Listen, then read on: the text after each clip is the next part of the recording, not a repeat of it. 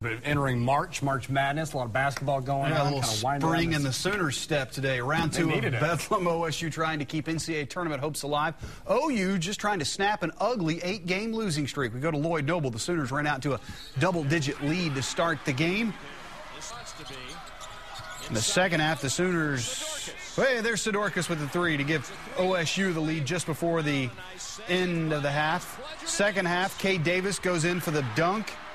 OU wins Bedlam game number 2, 64-61. Caden has more on this game from Norman.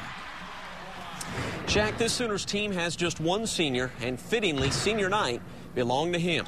In his final game in Norman, Cade Davis scores a game-high 22 points as the Sooners finally snap that 8-game losing streak.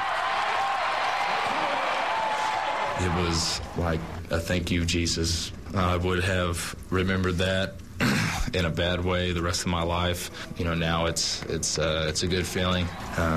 We're just, we're happy to get a win. As for the Cowboys, that NCAA tournament at-large bubble has burst. In a game this team knew it had to win, just 6 assists versus 16 turnovers.